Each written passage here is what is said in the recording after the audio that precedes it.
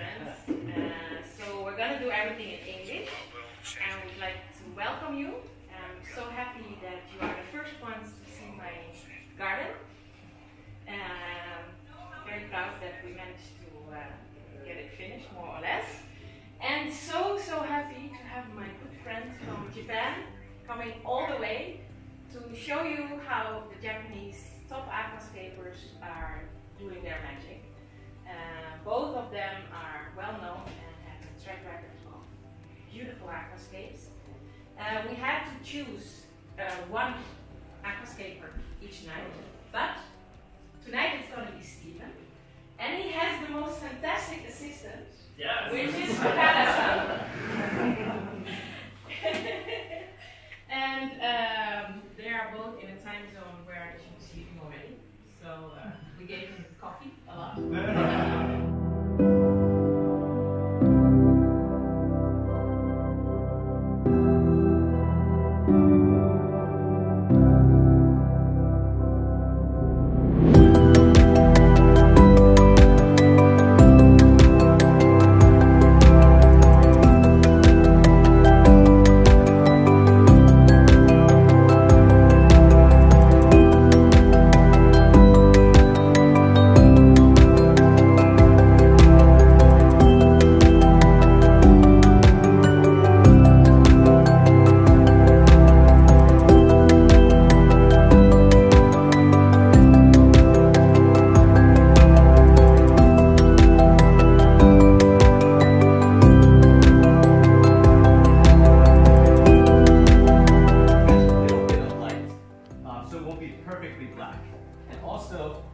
Because this is in the very back of the aquarium, right?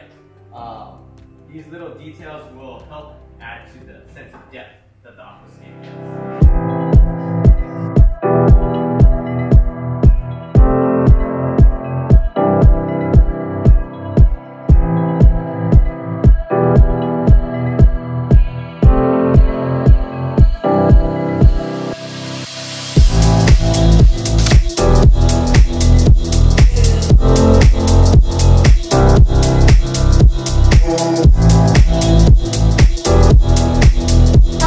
Yeah.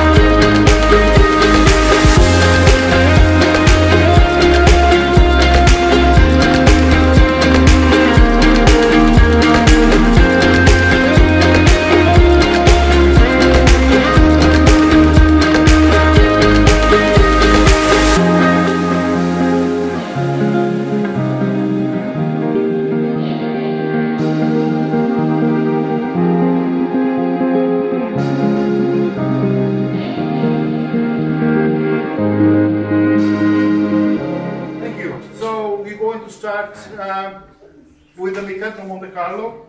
You know this plant, right? It's a foreground plant. It grows and spreads by layers. Also tends to go creeping down. It tends to grow always.